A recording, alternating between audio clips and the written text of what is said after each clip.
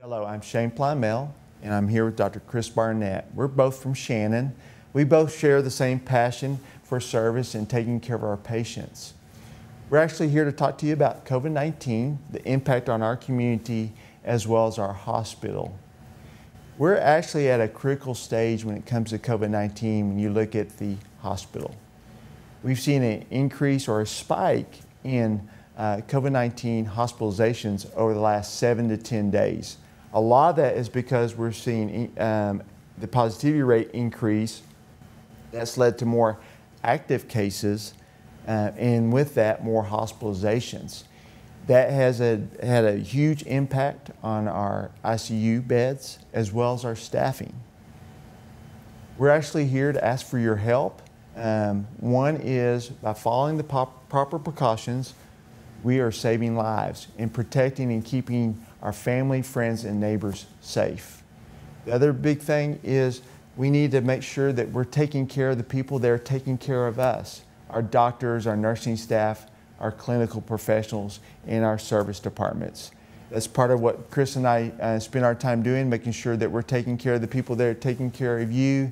And we're at a point now where it feels like we're running a marathon, but we're running at a pace that we cannot sustain it. We're at mile 20, and we can't sustain this pace.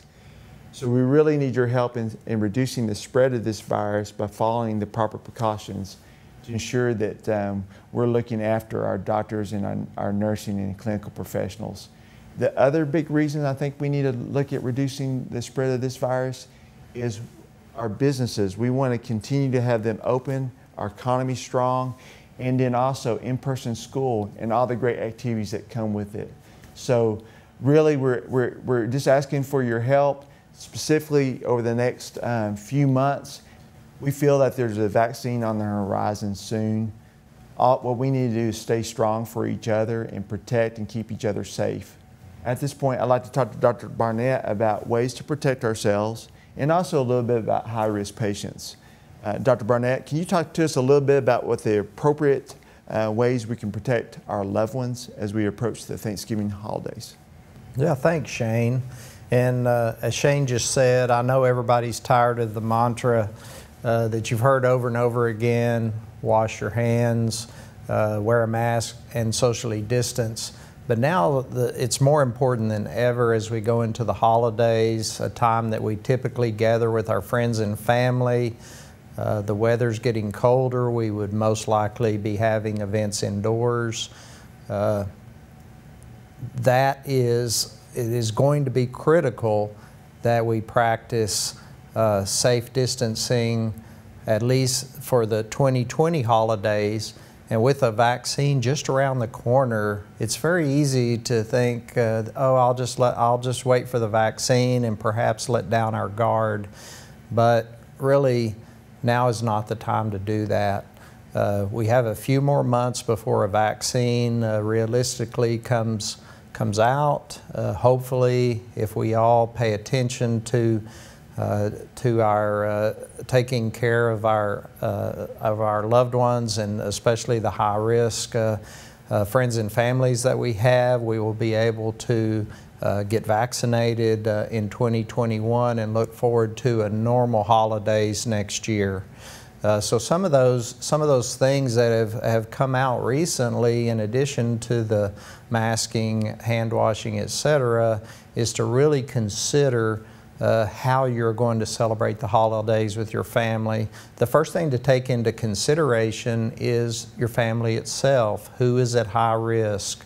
Is that grandma or grandpa or particular friends or other family members that may develop severe symptoms if they were to get infected? You have to remember that 40% of people who have COVID and spread the disease have no symptoms whatsoever. So the latest recommendations are to limit your gathering to 10 people or less, and if possible, consider having your event outdoors. The weather forecast for next week is not that bad, so that may be a possibility. If you have anyone at your gathering other than your direct family, consider keeping them separate, at least when masks are off and you're eating or drinking. So those are some of the suggestions you hear, among others, that may help us get safely through this holiday season. That way we can get everybody safely to a time of the year where they're going to have vaccines, and then we can start to let down our guard. Yeah, you've touched on it. It's kind of like, don't you feel like we can see the finish line in the horizon with all the talk about the vaccines? We just need to be diligent in following the proper precautions over the next few months until those vaccines are readily available. Yeah, I totally agree. Like you said, we're getting toward the end of what feels like a marathon, but we have to be extremely cautious during this time of the year so that we're able to finish the race and go on to run another race in the future. Yeah, we just can't let our guard down. And let's talk about high-risk patients, because I think there's a lot of confusion around what's a high-risk patient. Can you talk a little bit about that? Yeah, that's a great question. I think most people, myself included, prior to this pandemic, do not realize that a significant portion of our population is considered high risk. And in some estimates, it's over 50% of the adult population of the United States. So it's more people than you might think.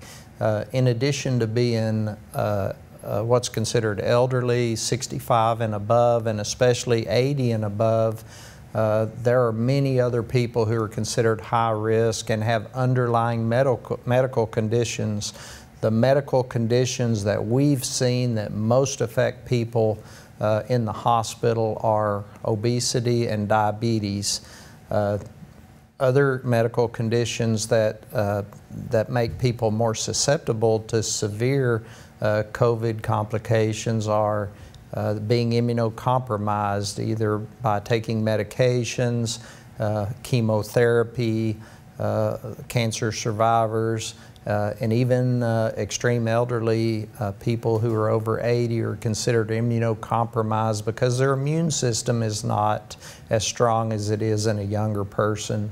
Then, of course, there are the conditions that affect many people, such as chronic lung disease, chronic heart disease. Even hypertension is considered an underlying health condition. And in the hospital, we have seen that the vast majority of all those who get severe illness requiring hospitalization have one of these underlying conditions. They are not the majority of people who are positive, however.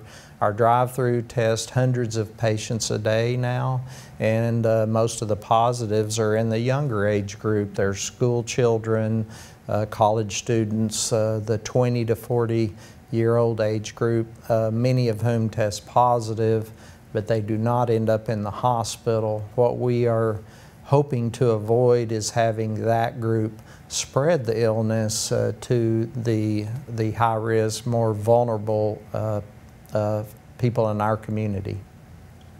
Thank you. I think the key is, again, wearing masks, social distancing, avoiding large crowds, washing our hands, and not touching our face. And if we do those things, we'll reduce the spread of this virus and really keep our family and loved ones safe. So thank you for your time, and y'all stay safe and have a great Thanksgiving.